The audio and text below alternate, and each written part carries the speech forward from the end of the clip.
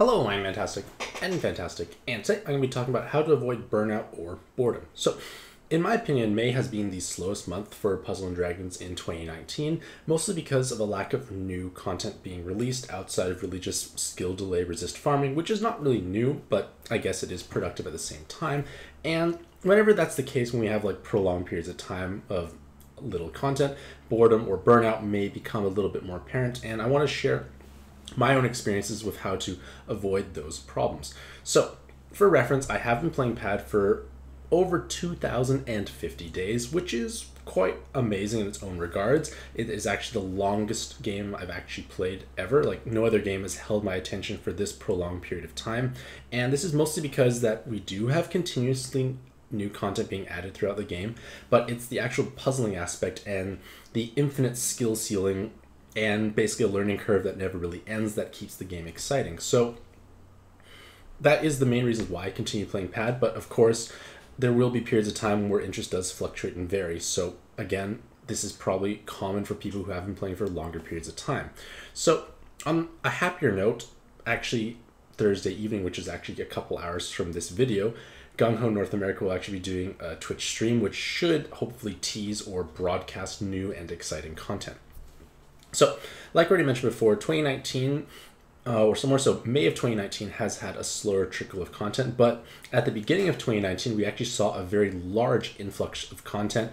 I honestly believe that Pad was making a huge step up in terms of effort to give content, give out freebies, give out playable content, which in my opinion is very important. And one of the, or in my opinion, the best aspect of that sizable content drop was these 30 stamina challenge dungeons that gave a lucrative reward. They gave one magic stone each, and it did give a large chunk of magic stones, and in my opinion, it's better to transition login bonuses into dungeons that have modest challenge to play through instead. Because logging in and collecting a bunch of stones is nice, but it doesn't actually make you necessarily keep playing the game. But if you clear a dungeon that has modest to high difficulty, to acquire said stone, it feels much more satisfying, and when it's combined with the 30 stamina cost or 15 in multiplayer, you're able to try over and over again, try new strategies, new types of teams, and it's at least exciting because each of those dungeons were unique. So in my opinion, that is my favorite style of content. Like challenging content that has meaningful rewards, and it's not necessarily repetitive because you don't have to keep playing the dungeon over and over again, which ends up just becoming a button/swipe farming setup. So this is what I personally find is the most enjoyable, and for some reason they've kind of dropped that format completely. They still do have generous Magic Stone giveaways, but I would like to see that format return because at this point in time, the monthly quests are really stale and outdated. It's basically the same Descend dungeons over and over again with only a couple of new challenge dungeons sprinkled in, but those dungeons can cost 100 stamina, and if you fail that, it doesn't feel so nice because that's a large chunk of your daily stamina just gone out the window. You may not be able to play much more, and in my opinion, that's just not as enjoyable overall. So that is the type of content I like to see. Obviously, having new exciting collabs or new and exciting cards, different leader skills, play styles is exciting, or permanent long-term dungeons like Arena 5 or Alt Arena 2. Like, it's nice to have nice, more endgame style dungeon, but again, everyone has different reasons for playing.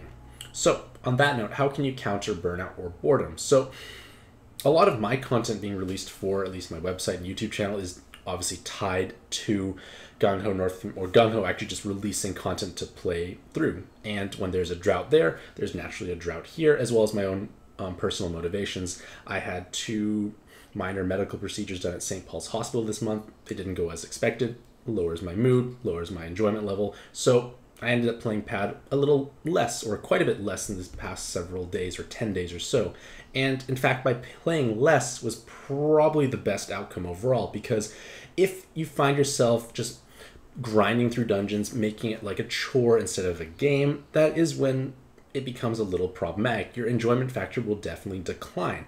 And I do know for certain that when I first started playing Pad, I maximized my stamina. I would sometimes even wake up in the middle of the night to play said stamina because my cap was very small at the time. It recharged slowly, so every stamina is important. Whereas now, stamina is at least a little bit more available. My stamina bar is much higher, so I don't have to play as often to maximize it. But sometimes I still let it cap out because if there's nothing meaningful to play, why do I force myself? I want to enjoy this. And I presume that's the case for many players that have been playing for longer periods of time. You want to enjoy said game. So by playing less and cutting back for short periods of time is a good way to kind of recharge yourself, so to speak. Because by taking that break, you're like lessening that burden or strain on yourself. And then when you do return and play much more heavily again, it feels a bit more fresh or enjoyable, especially when new content is released. So in all honesty, taking like small little breaks, like log in, do a couple of dungeons, and that's it. You waste some stamina, okay, but at least you're not getting burnt out. You're not making it feel like it's a chore at that point in time, because you want to still make it like a game. And that is how I personally avoid boredom or burnout. And that's partially why I have been playing for 2,050 plus days. So in conclusion, taking small breaks every now and then, like mini breaks, not necessarily not logging in, like log in and do a tiny bit, is better than just going super hard for a period of time, burning out, and just quitting overall. And this can be really applied to anything, because too much of anything really is not necessarily healthy or ideal. It might become repetitive or like a chore, and we want this to be enjoyable. So let me know how you avoid boredom and burnout in the comments below, as well as how long you have been playing Pad for. Hopefully you all have a Mantastic day. I wish you all the best luck in your own pad adventures. Check out the North American Gung Ho stream later on this evening, and happy puzzling.